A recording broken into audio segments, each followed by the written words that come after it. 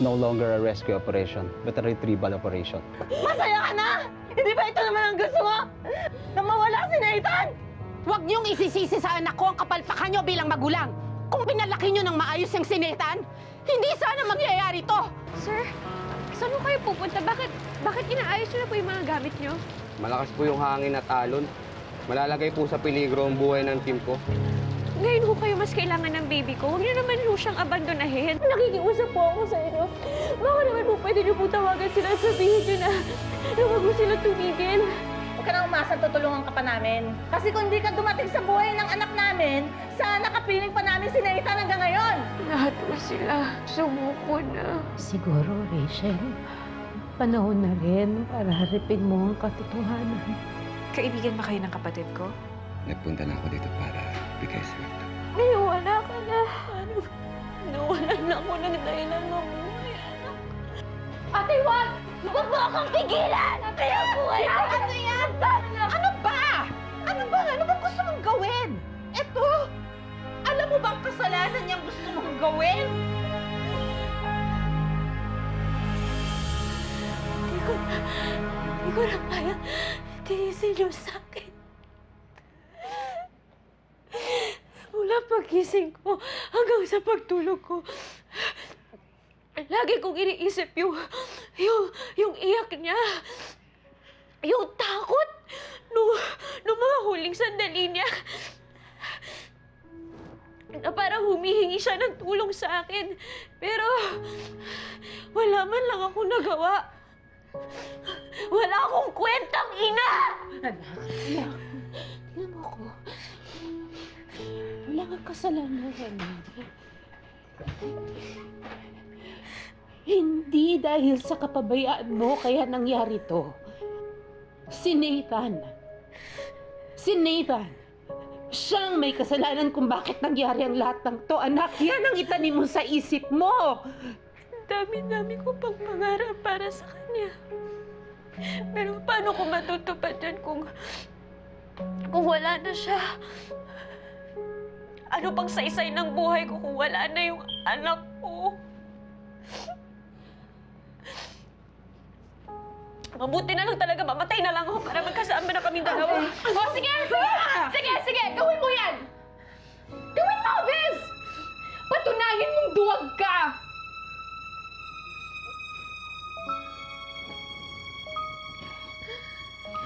Biz!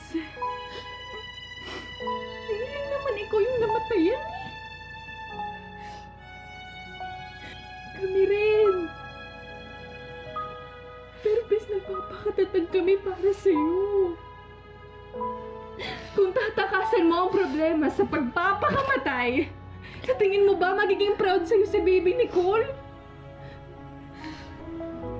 Bez, ang hinap kasi sa'yo, sarili mo nang iniisip mo. Isipin mo naman kami, yung mga nagmamahal sa'yo, Bez.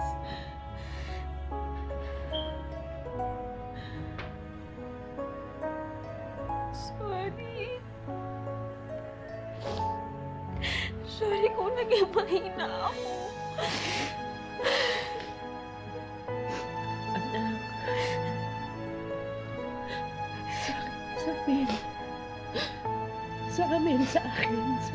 Sa akin ka kumuha ng lakas. Hindi ka naman namin pababayaan eh. Hindi ka nag-iisa, anak. Nandito kami. Nandito naman kami.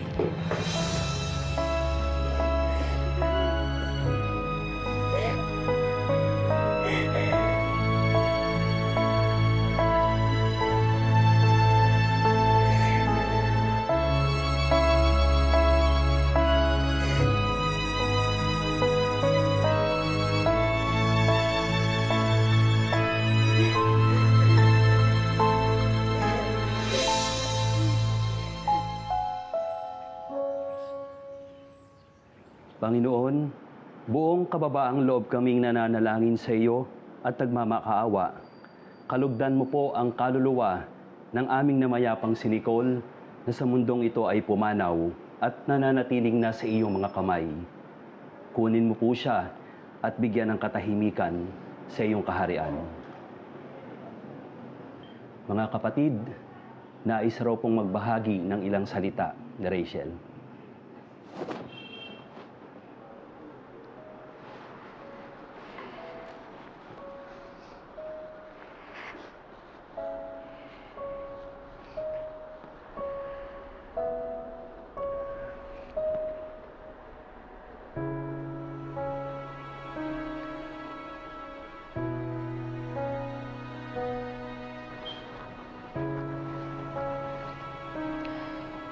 Sa totoo lang, hindi pa rin ako makapaniwala na nawala na yung anak ko. Kasi kahit saan ako tumingin, siya lang yung naaalala ko. Sayang. Kasi sandali lang kami nagkasama. Ang daming beses ko pang gustong sabihin sa kanya na mahal ko siya. Kung alam ko lang na yun na yung huling beses na makikita ko siya.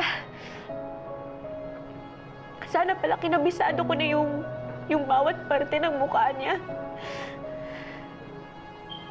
Kung alam ko lang na yun na yung huling beses na mayayakap ko siya. Sana pala hindi ko na lang siya binitawan.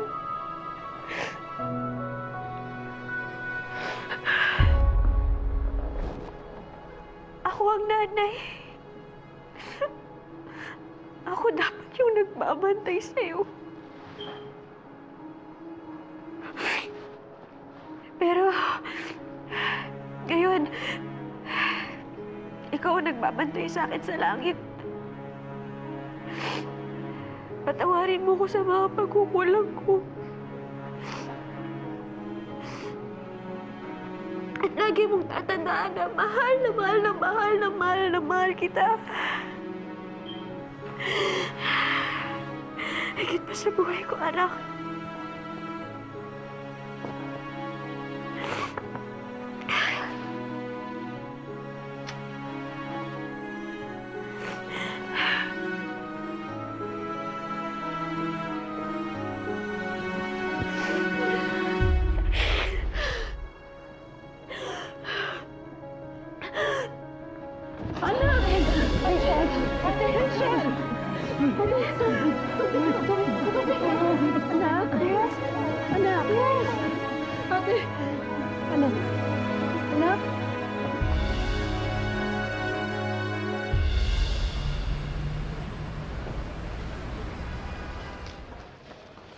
I have your lab results ready. By the way, I heard about what happened to Nathan and Nicole. Nakikiramay ako sa iyo, Rachel. Salamat po, Doc. Fortunately, I have good news for you. I hope kahit paano makagaan ito sa kung ano man ang pinagdadaanan mo. Ano pong ibig niyong sabihin? You're 2 months pregnant, Rachel. Congratulations! Magkakaanak ka ulit!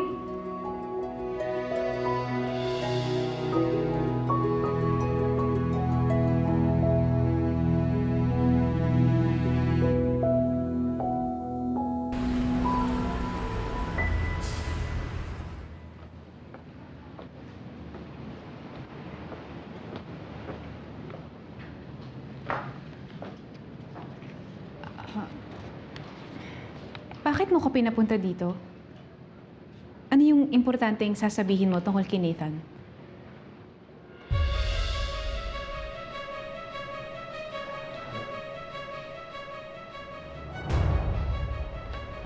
Hi, ate. Kanina pa kita hinihintay.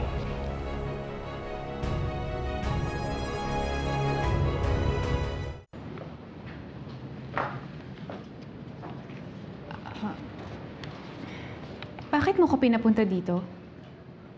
Ano yung importanteng sasabihin mo tungkol kay Nathan?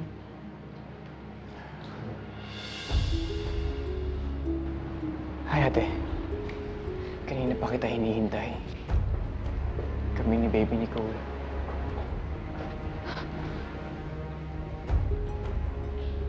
Wait. Totoo ba to? Are you real? Yes, ate. Buhay kami ng bata.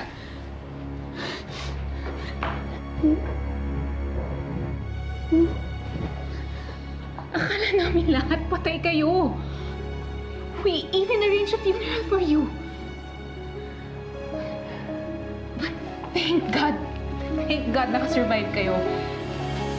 Teka lang, tatawagan ko si Mama at saka si Rachel. Kailangan nilang malaman na nakasurvive kayong mag-ama. Ate, no, please. Pwede bang walang ibang makaalam bukod sa'yo? Bakit? I don't understand. Hindi kami nakasurvive ni Nicole sa pagsabog ng yate. We were not inside the ship nung nangyari yun. Pinalabas lang namin na nakasama kami sa pagsabog. Kailangan ng anak mo ng open heart surgery. Yung bibigay ko sa'yo will be more than enough para ma-cover ang operation. Pero kapag nabuko nila tayo, baka matanggalan ako ng lisensya. At maaari pa akong makulong. Well, kung magtagam naman, it's just a small price to pay para masiguro mo habang buhay ng anak mo, di ba? Gusto kong tulungan ang anak mo sa ospital. Pero kailangan, tulungan mo rin ako.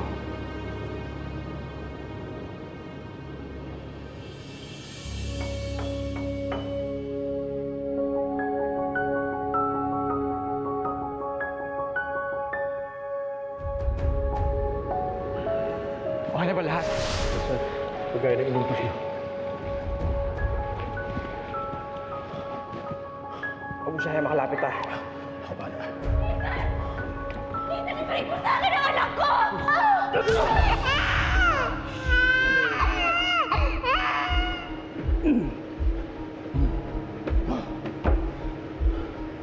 Let's go. Let's go, baby.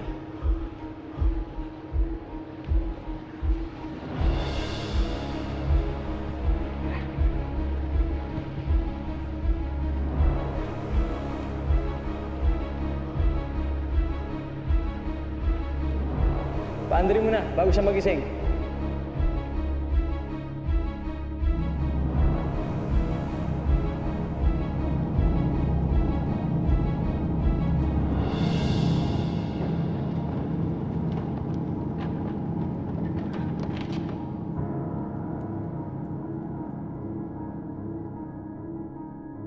Bes, gising.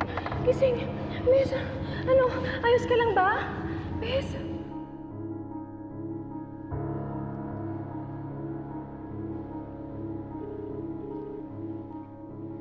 Gising na asawa ko. Gawin mo ng plano.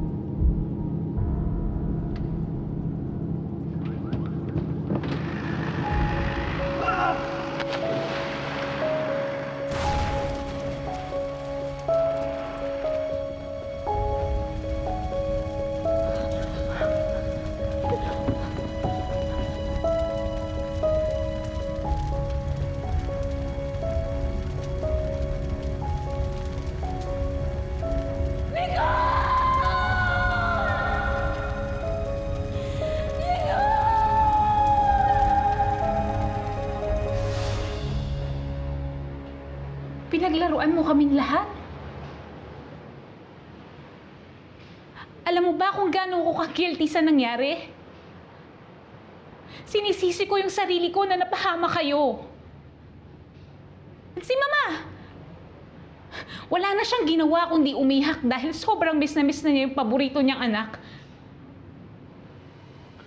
Tapos si yun pala, palabas mo lang ang lahat. Ate, nagawa ko yun to wipe my slate clean. Gusto ko lang maging sikat trio na without the fear na baka masundan ako at magulo ulit ni Risha at ang magulang natin. But I'm also part of Nathan's life. Pati ba ako puburahin mo na rin sa buhay mo? Hindi, ate. I will never forget you.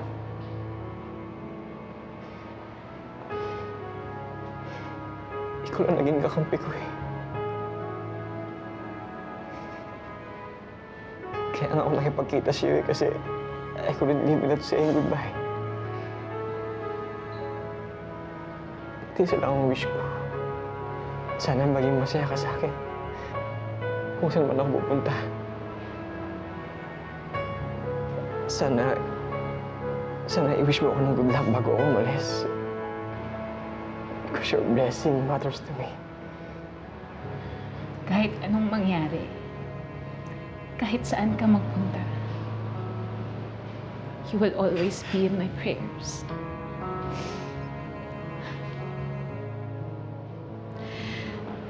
Good luck. And I hope you have a good life. Catriona.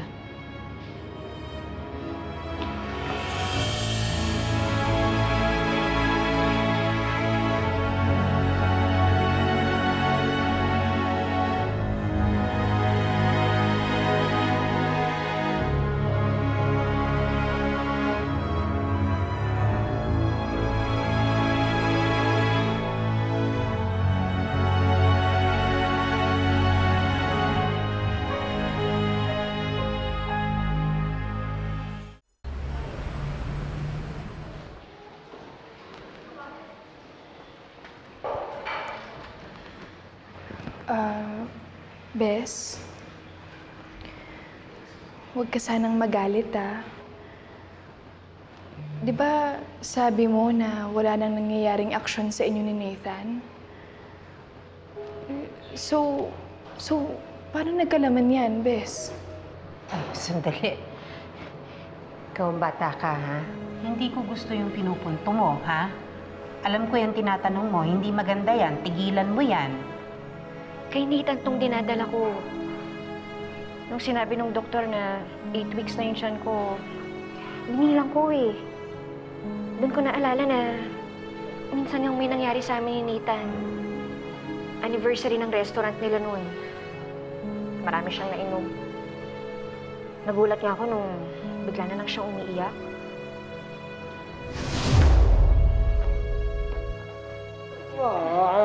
Teka, Nathan, bihisan lang kita, ha?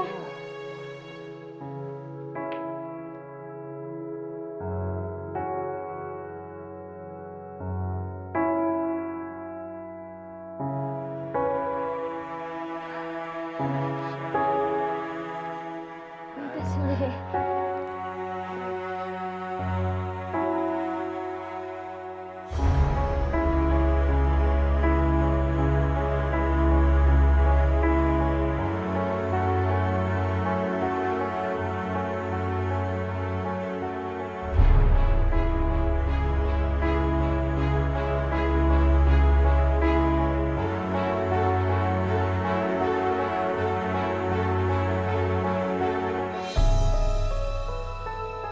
That time, naisip ko na siguro nagdadrama lang siya, dala ng kalasingan niya.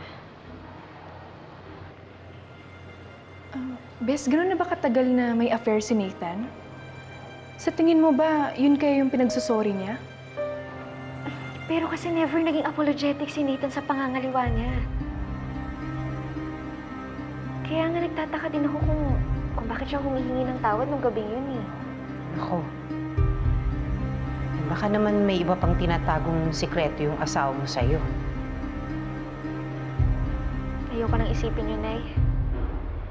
Ang importante, nagkakabibi ulit ako. Parang binigyan ulit ako ng Diyos ng dahilan para magpatuloy. Kung nabiguman ako sa pagiging ina ko noon, babawi ako sa magiging anak ko. at ibubuhos ko talaga sa kanya lahat ng pagmamahal na hindi ko maibibigay kay Nicole.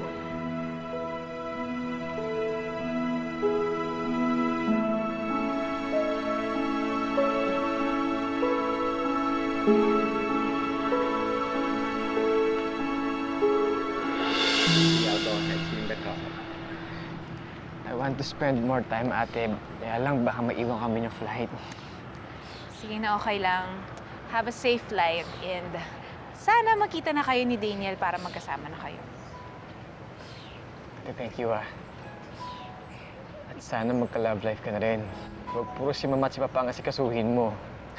Well, thanks to you, I now have my hands full. Pero, seriously, I hope you find the happiness you're looking for.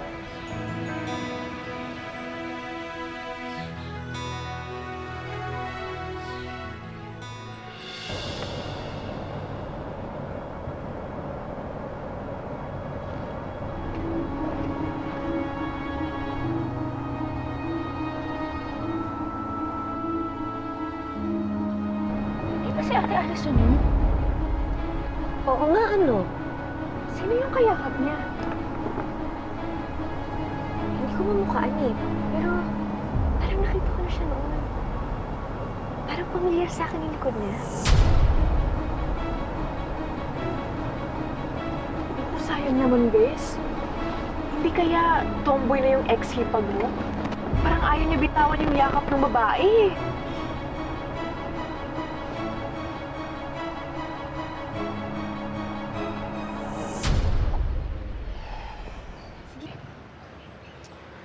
Mama Chrissy, I'm ready to go and handa na si Catriona to spread her wings and be a butterfly.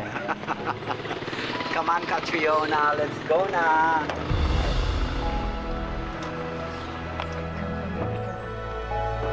Hi, baby!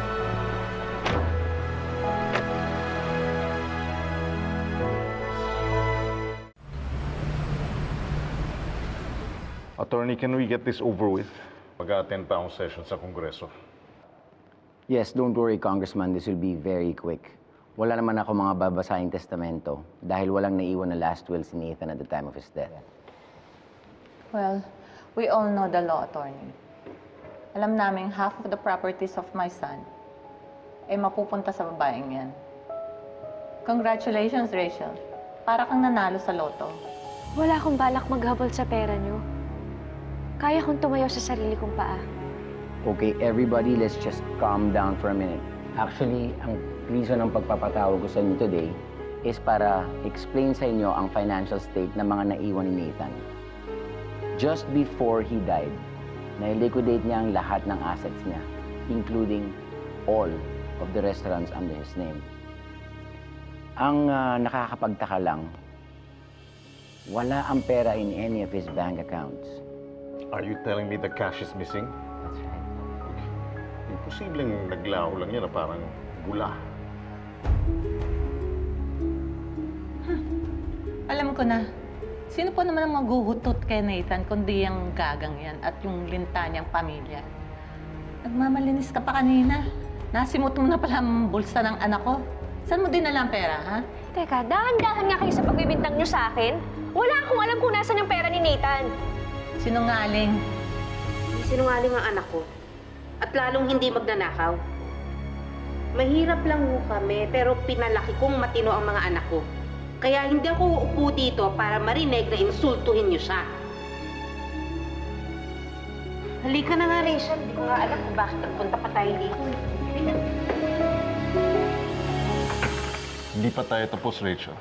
Kapag nalaman namin na nasa yung pera ni Nathan, we're gonna get it all back.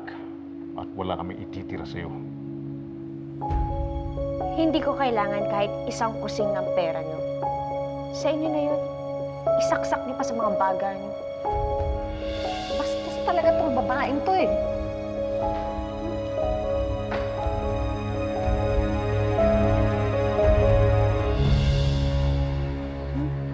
Sarap talagang tagtari ng mag-asawang yun. Napakamata pobre, akala mo kung sino. Ay! Pero ate, curious lang ako. Saan nga kayo napunta yung pera ni Kuya Nathan? Baka binigay niya dun sa kabit niya. Malamang nagbubuhay Reyna na yung gagang yun sa Amerika. Kung tutuusin, dapat yung naiwan na yun ni Nathan, sa'yo yun mapunta. Magagamit mo pa yun sa magiging baby mo. Ngayon, ibang babae pa nakikinabang. Nay, wag niyo na akong panghinayangan yun. Kakayanin kong itaguyod ang anak ko ng mag-isa. At gagamitin ko yung naipon kong pera. Pwede naman ako magbukas ng karinderya, di ba? Hayaan mo, anak. Talagang susuportahan ka namin dyan. Magtutulungan tayo. Tayong pamilya. Basta ako, papatunayan ko sa mga bravante na hindi ko sila kailangan. Puputulin ko na lahat ng connection ko sa kanila. At hindi ko talaga hayaan yung baby ko na maging parte ng buhay nila. Ate, alam ba nila na buntis ka? Hindi. At gusto kong panatilihin na ganun. Nawala na ako ng isang anak dahil sa kanila. Gagawin ko ang lahat para hindi na ulit mangyari yun.